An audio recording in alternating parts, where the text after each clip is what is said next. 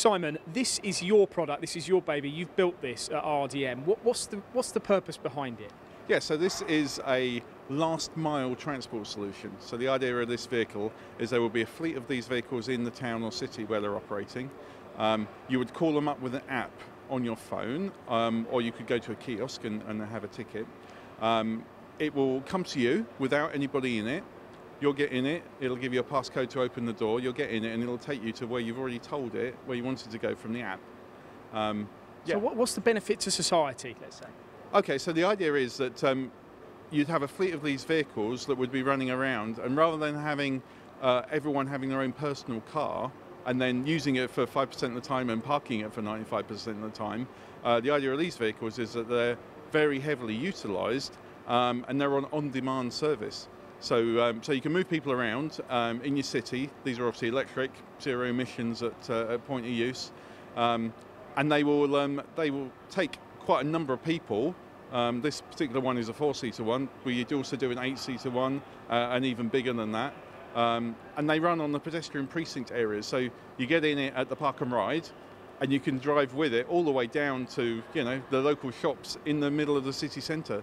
There's even some plans to drive through some of the shopping malls in city centres. So unlike a taxi, it doesn't talk to you on the way? Well, of course you can interact with it. It has a VR system, virtual reality system in this particular one. But have you designed, you've manufactured, you've done everything? This is solely RDM's product? Yeah, so we're a little Coventry-based company. We're the same company that did the Lutz Pathfinder vehicles for the Transport Systems Catapult, which is a project that's running in Milton Keynes.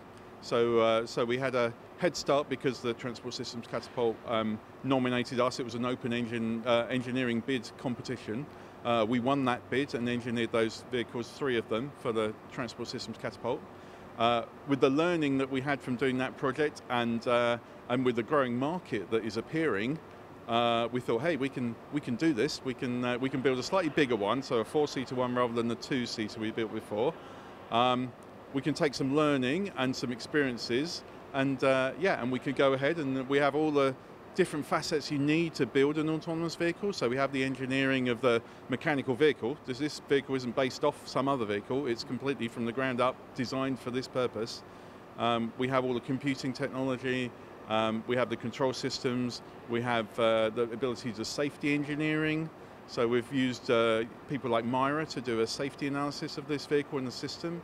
So the health and safety is a massive one. I mean, tell me more about that. What about this travelling down a road and there being an accident, or how does it avoid obstacles and potential hazards? Yeah, so the vehicle itself is guided from a pre-built map. So we have a map that's a high-definition scan of the area we need to operate, and the map is created basically without any hazards in it. No people. It just has the infrastructure in it. And then on the pod system itself, we have laser scanners, stereo cameras, ultrasonic sensors, and we also have a safety driver who's remotely outside the vehicle, so basically video surveillance of the system. And we're ensuring that the pods are going at an appropriate speed for the amount of congestion.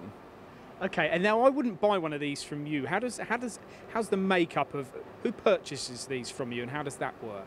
Yeah, so the intention is that there would be a fleet of these operated by a fleet operator, similar to a bus company, that kind of model. So they would be contracted by city councils, town councils to provide some transport. And you would only use it on demand. So you use it, you call it on your app, it takes a few minutes to come to you, it then takes you exactly where you want to go, and then it goes away and finds the next ride to take them. And this is a model, there's no windows in this one, but are you anticipating that a final product would have windows within it? Yeah, so for some scenarios, actually windows are not needed. So there are some cases where we have a system that would possibly be running in tunnels, so mostly hidden. So people are building new shopping centres. They don't really want the transport directly interfacing with the people, but they do want it to pop out of a tunnel into an open plaza, pick up some more rides, and then disappear again. So for that kind of purposes, obviously there's nothing to see. So there's no point to having any windows. And having a virtual reality inside gives you all sorts of other benefits You could watch a movie. You can watch movies. You could be in the movie. You could be in a 3D game when you're running. You could, play your Minecraft when you're running down to the shops and back. So some people would rather be in here than on their sofa. Yeah, I talked to my kids. They would certainly much rather be in this as a big 3D game engine than they would sitting on the sofa only with the one dimension. Now when are we going to see these? When could we be sitting in one of these going from A to B in a town centre, for example? So this particular one is the first of a fleet of 40 of them that we are building for Innovate UK project, which is called Autodrive UK. And Autodrive UK is putting a fleet of 40 of these to Milton Keynes by the end of 2018. So residents of MK, watch out. Yeah, exciting times for everybody.